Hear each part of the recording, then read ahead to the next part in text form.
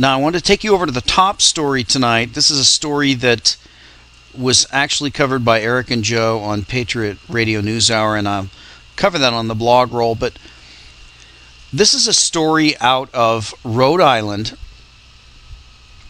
It's a tiny town, Central Falls, Rhode Island.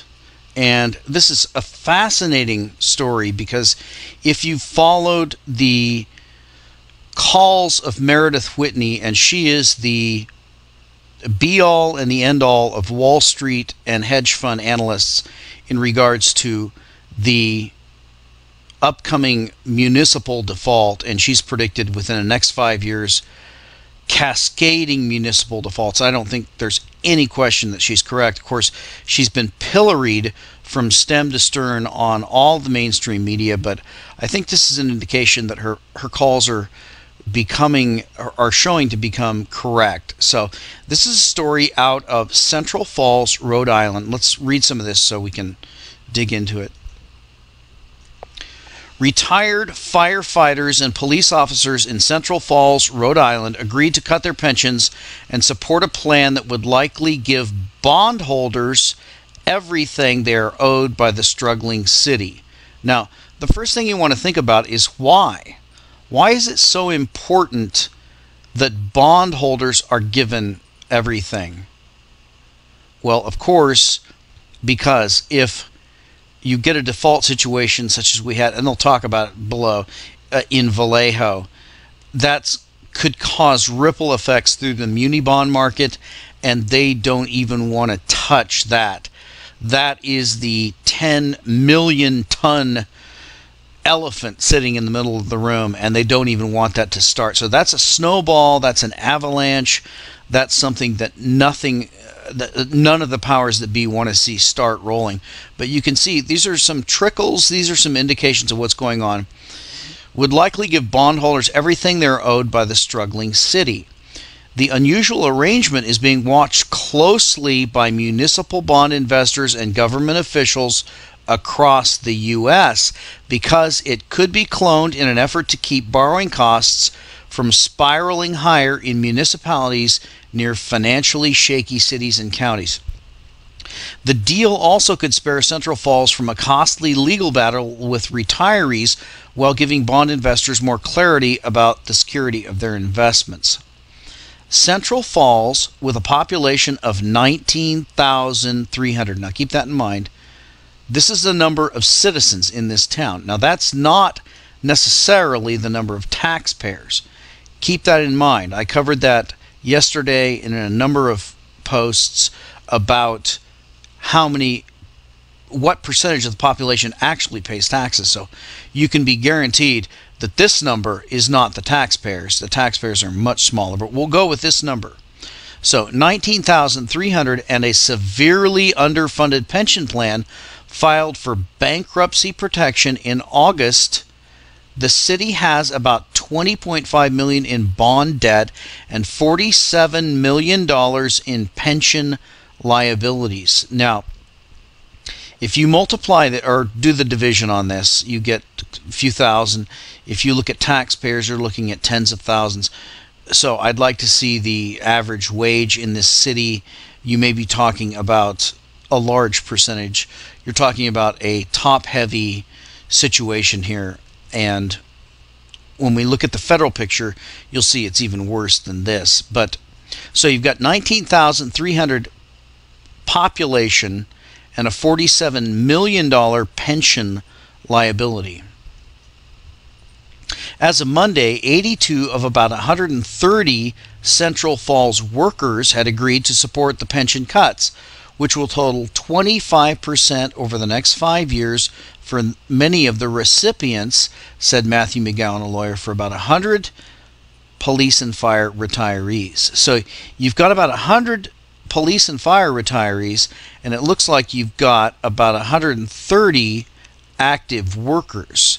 So if I'm correct, you're talking about 250 that are working for government out of a population of 19,000. Now that's not really that bad of a ratio until you look at the level of compensation. A minimum of 75 retirees had to support the proposed agreement.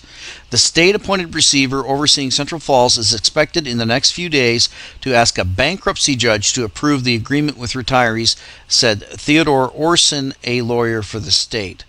Before the city's financial collapse, Rhode Island lawmakers passed a law that puts bondholders first in line among all creditors of municipalities in the state. The retirees vowed not to challenge the state law as part of the agreement. Mr. McGowan said retirees backed the deal partly because the state director of revenue will ask lawmakers to appropriate about $2.6 million to help them cope with smaller pensions. Without the state aid, the cuts would be 55%. So now you have the state coming in and bailing out the municipality. Quote, "We have many strong legal arguments," Mr. McGowan said, "but in a practical sense, they don't get you very far if this city has no money." Now, I've got to stop there because I'm running out of time, but it's a fascinating story. You can go and do the numbers yourself. Look at the number of residents, look at the number of taxpayers, look at the number of government workers, and look at the pensions they've been promised. And you can see that, as Meredith Whitney has pointed out, continually and been pilloried on all financial media, that this is a bomb, a ticking time bomb. Now, I wanted to jump over to the national debt clock because that's going to give us the picture on the federal side, and I don't have a lot of time to spend here either, but one of the key tickers that I noticed here when I was on this site the other day is this ticker for federal pensions. Now, if you'll know, and I've done the math ahead of time, so I'm not going to bore you with the calculator, but if you look at this number for federal pensions, you have, these are the largest budget items in the budget. You have Medicaid and Medicare, Social Security, Defense and Wars, Income Security, Net Interest on Debt, and federal pensions. Now, the federal pensions come in as a $214 billion piece of the pie.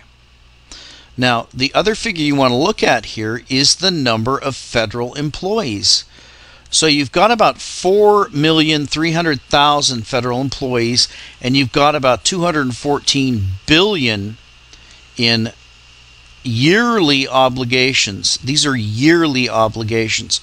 So the first thing you want to notice is you're just going to take this number and divide it by this number to give you the amount of money that you're paying every year towards federal pensions. And I can tell you right now, because I've done the math, it's about 50,000. So the other number you want to look at is this number here, the Social Security, the amount of the pension payroll, or whatever the term is they're using now. They're saying they're going to pass a tax cut and not tax this higher, but in reality we're collecting about, or not, we're not collecting, but this is what is going out.